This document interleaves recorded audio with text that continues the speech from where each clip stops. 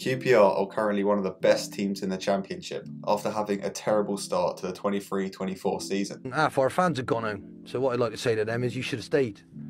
Yeah, our boys need you. You should have stayed. Why didn't you stay? It's been from rags to riches as Marti Cifuentes' men look to mount a playoff charge late on in the season. What's he getting? What's he getting? This is the big question. What's he getting? That tastes like promotion!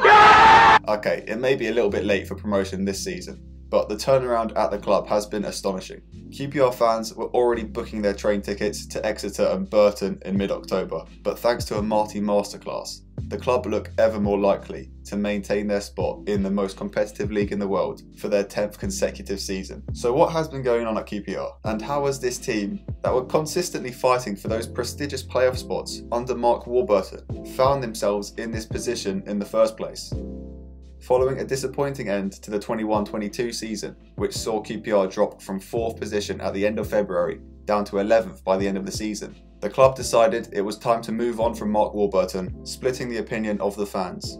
QPR would then opt to replace him with a relatively unknown coach in the form of Michael Beale. Despite his lack of experience as a head coach, Michael Beale was highly respected, and many even considered him to be the tactician behind Steven Gerrard's title success at Rangers. The pull that came with the new manager, alongside his time working at some of Europe's biggest clubs, allowed him to bring in some new and exciting talent into this QPR team. Jake Clark-Salter, Tim Eregbonam, Kenneth Powell, Ethan Laird. QPR would get off to a flying start under their new head coach, and it looked like a team that could really push for a ticket into the promised land. The new signings seemed to click immediately, and the Beale had got the old guard firing again. Both Chris Willock and Ilias Chair had returned to their position as two of the best attacking players in the Championship, with Willock registering 6 goals in his first 9 games, and Chair adding 3 goals and 5 assists over the same amount of games. Mick Beale was getting the recognition he deserved as well, getting nominated for Championship Manager of the Month, and the only way was up for this West London outfit. Fast forward to October 19th, 2022. QPR had only lost 2 of their last 10 matches and have the chance to go top of the Championship with a win over Cardiff City. However, the biggest story coming out of Loftus Road on this day was that Mick Beale had been formally approached by the Premier League team Wolves to fill their vacant managerial position. Beale was quiet in his pre-match interview and he tried to avoid the question. This feeling spilled over into the stadium as an eerie Loftus Road wasn't sure whether or not to celebrate the 3-0 win that took them to the top of the league, or to mourn the possible loss of the most promising times the club had seen in the last 8 seasons. The following day saw the celebration finally kicking in, as it was reported Wolves' managerial search, they wanted to speak to QPR manager Mick Beale, but he has turned down the opportunity. Releasing a statement about loyalty and reassuring the fans that he can't be the first one to run away from the ship. Fans were delighted with this decision and commended Beale for his loyalty, as it's hard to come by a manager that puts loyalty above everything else. You could see that he really could see the bigger picture. He says something and he sticks with it. A few moments later. Let's get to the big breaking news then. It's just reached us. We are expecting an announcement today and it's been confirmed by the club. Mick Beale has been appointed the new Rangers manager. Oh, just 1 month after he came out with this statement about not jumping ship, Mick Beale does in fact jump ship and joins Glasgow Rangers. His replacement is former Blackpool boss Neil Critchley. His similar style of football was brought in to keep QPR competing for those playoff spots, and he makes an immediate impact, winning his first game. Maybe it's not all bad. Wait, yes it is. QPR would go on to not win any of their next 11 games and plummet down the table, which would result in Neil Critchley being sacked with the worst points per game tally of any permanent QPR manager in history, leaving the club in 17th place, 8 points away from the relegation zone. QPR, now in free fall, needed someone to steady the sinking ship, and who better than club legend and rock and roll star Gareth Ainsworth.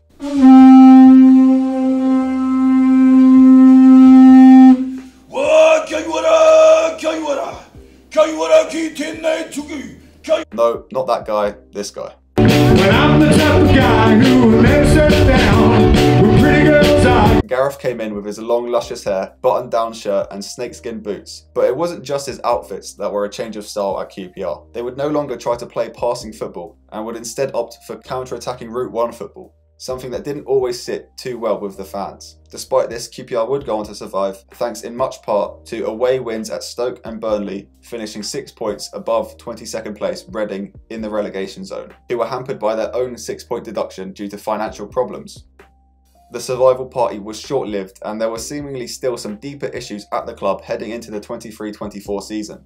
The not so rock and roll football being led by Gareth Ainsworth frustrated the fans, and the lack of money to buy players due to financial fair play constraints made tensions even higher. The upcoming announcement of the new state-of-the-art training facility was not enough to cover over the cracks, as it had truly reached its boiling point. This resulted in a club legend in the form of Les Ferdinand leaving his role as director of football, closely followed by former owner Tony Fernandes cutting all ties with the club after 12 years. The departures wouldn't end there, with some of QPR's best talents in the form of Rob Dickey and Sedi Dieng departing for other championship clubs. And a lack of money coming into the club meant QPR would have to opt to sign players only on a loan or free transfer. QPR decided to get in some experience in the form of Jack Colback, Asmir Begovic and Steve Cook, in the hope of shoring up the base of their team, with the addition of former player Paul Smith rejoining the club after a successful season in League Two. The state of the club was highlighted by the fact that they had to request to swap their first home fixture of the season in order to make it an away fixture due to being unable to get their pitch ready in time. The subsequent game resulting in a 4-0 loss to Watford, immediately plunging them to the bottom of the table. Despite the poor start, QPR managed to pick up a few good wins to help take them off the foot of the table before failing to win in the next 9 matches, including 6 straight losses. This form was finally deemed enough and would end Gareth Ainsworth's time at QPR. The Wild Thing couldn't reproduce the magic he brought to the club as a player. He left the club in 23rd place, 6 points from safety, with his start to the season having a worse points per game ratio than Neil Critchley's time at the club. But at least this would be the end of the departures, or so they thought. Just 3 days later, long-time chairman Amit Bhatia would stand down from his role at the club, leaving this man as both the CEO and acting chairman.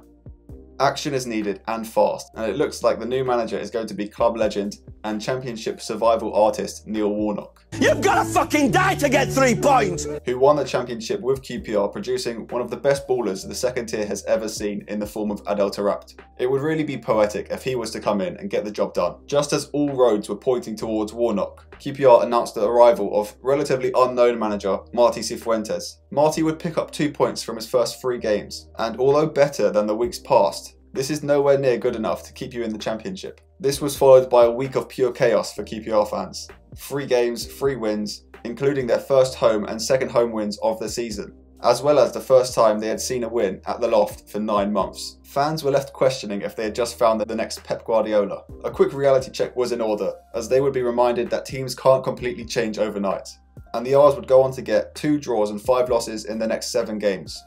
But little did the championship know that there was a new monster being made, and his name was Moncler Marti. So yeah, obviously when I looked at him wearing the Moncler, I was like, yeah lads, today we're not losing. Marti Cifuentes would come out in a Moncler for QPR's crunch game versus Millwall. The Hoops would win the game 2-0, and this game has marked a new era at QPR. They would go on to make 4 solid signings over the January window and continue their form under their new designer manager. QPR look a completely new side, playing free-flowing, exciting football and attacking every game. They have only lost 1 of their last 9 games, picking up 18 points along the way. This is form that, if kept up throughout the duration of a season, would put you in contention for the title. And since stepping into the role, only league leaders Leicester have conceded less goals, a team which QPR just beat. QPR are far from having the job done. As we know, anything can happen in the championship. But if current form is anything to go off, they look most likely of the bunch to survive. They will hope they can keep their main man Ilias Chair out of jail till the end of the season, as he currently faces charges in Belgium for fracturing a man's skull with a rock. On his day, he's one of the best ballers in the championship, and he will be a key part in keeping them up. If they can keep all their key players, and obviously the main man, Moncler Marti, QPR may be genuine contenders for promotion next year. The turnaround the club has done in such a short time is truly impressive. As for our friend Mick Beale, he has since been fired from Rangers, hired by Sunderland and fired by Sunderland. With his reputation in the bin, you would have thought it couldn't get any worse for the old boss, until someone found the burner account he was using to try to keep his job. Loyalty will not be forgotten. As for QPR, they are now loving life under Marti Cifuentes. So this is how Marti Cifuentes saved QPR from relegation. Like the video if you enjoyed, subscribe, peace.